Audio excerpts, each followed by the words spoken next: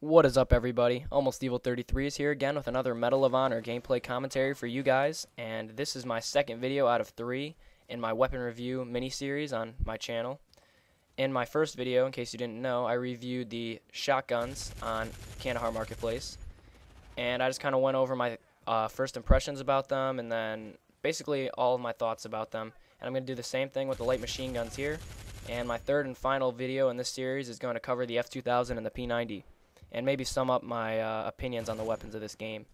But anyway, so here we're going to review the light machine guns, so let's get right to it. Alright, so my first impressions of the light machine guns. Well, I think they're oversized pieces of garbage. I think these things sometimes can drop people really quickly, and you'll be like, wow, these things are awesome. But then other times, you're shooting somebody, you empty half a clip into them, and they don't die. And you're just like, well, that was disappointing. Because, you know, with weapons like this, I think that it could be so much fun to use, and I mean, more importantly, in the rifleman class, I like to have my grenade launcher, which I don't have if I use these things, but you know, everybody's like, oh, they make up for it because of their ammo count and everything, so I'm like, alright, whatever. But they don't make up for their ammo count in their poor accuracy and poor consistency and the fact that you don't have a grenade launcher. That's a really big deal if you ask me. I mean, I'm not a huge fan of the grenade launcher in this game, considering you have to hit somebody head on with it to kill them. But I don't think that really makes a difference. I mean, if you don't have an explosive, then this thing better be really good, and it's not. It can drop people on occasion, like right here. I pick off the sniper in the building, and it looks great, and you're like, wow, this M249 is a beast. And then you pour half a clip into somebody and they don't die, and your opinions are totally different. That's what happened to me. And basically, right here in this game, I was doing pretty good. I was spawn trapping the other team almost the whole game, and right there, I had that missile strike down, and somebody put down mortars on my team, and I could only get like 2 people. I was gonna get like the whole team. I saw them all there. I was like, oh yeah. And then I saw a mortar strike coming in. I was like, you gotta be kidding me. And like, I can't get any kills with the mortar strike, but other people can, I guess. So anyway, back to the review. The clip size on these things is awesome. Obviously, they're belt fed and 100 rounds in a clip, and that's really cool. But like, I just find personally that these things do not drop people. They're very similar to the shotguns in the fact that sometimes they can be awesome up close, sometimes they're terrible up close. Sometimes they're great at long range, other times you can't kill anybody at long range. And they're just inconsistent, and I don't want a weapon that's inconsistent.